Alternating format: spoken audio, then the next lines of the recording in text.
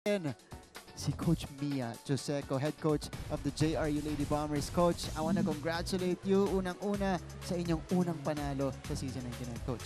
Thank you, thank you, thank you. Congratulations. Congratulations. Yeah. Okay, Coach, this was not an easy game for you guys, but you guys showed consistency all throughout the game here, minimizing your errors at crucial stretches. Una-una, your thoughts on your first win, and did you expect a sweep against EAC today?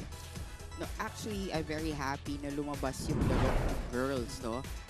Yun lang yung gusto kong mangyari for this game.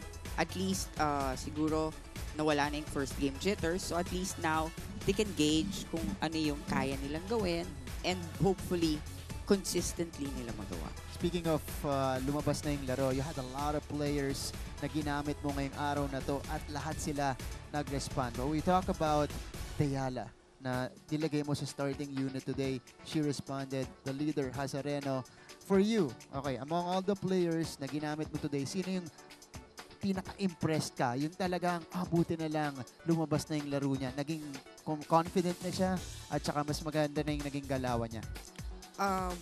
Kung ganun yun, no, I think it would be Kyla Hazareno, no? Kasi personality niya is mas timid siya than sila May or the other seniors. But now, at least nakikita niya na kaya niya makipagsabayan sa loob ng court. Coach Mia, earlier you told me that the two people you've been heavily who you want to be leaders is Hazareno and Lorente. And grabe talaga yung ginawa nila ngayon, Coach Mia, from defense to offense. How can you say na paano mo sila ginawang ready for today, knowing that they have a lot of teams to go up against? Well, lahat naman sila, no? So, basta inaano ko lang na 1 point at a time, basta ready lang tayo.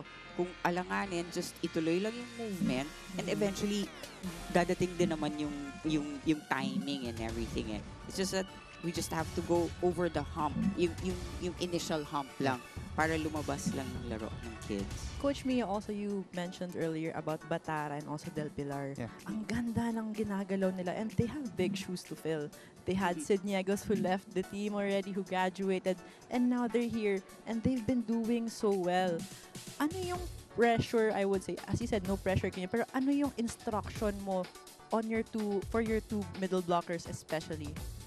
Lagi lang naman, no, just always watch the ball and then gawin yung movement, establish the block all the time. Okay. You mentioned already the middle blockers. Dalawang nawala kay Coach Mia, si Niegos, tsaka si Riza Rose. Yeah. Nawala rin. Two of your leading scorers last season.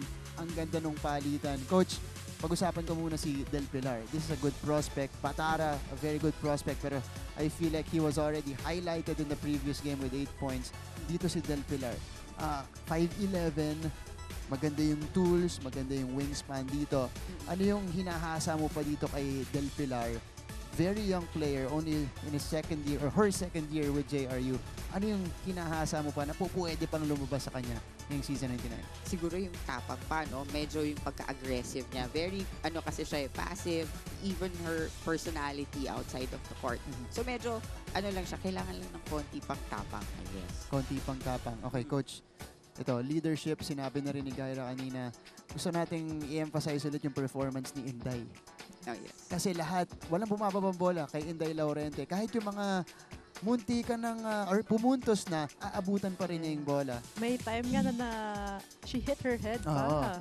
So, she might not be as vocal on the court, although she is vocal on the court, but she is leading by example. Talk about her performance today and how she was able to activate her teammates and be a leader on the court.